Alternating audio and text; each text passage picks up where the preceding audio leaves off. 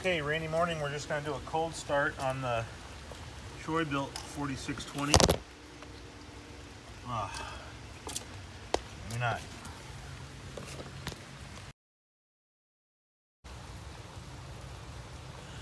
Okay, rainy morning, and we're going to do a cold start on the Bilt 4620. Spring assist on the start, 3-position choke primer. So position number 1, lock the throttle, make sure the stop is in the run position, and we just give her a few hits on the primer bulb.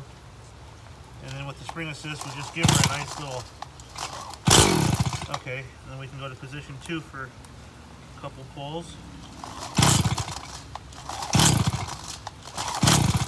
And then we'll go to 3.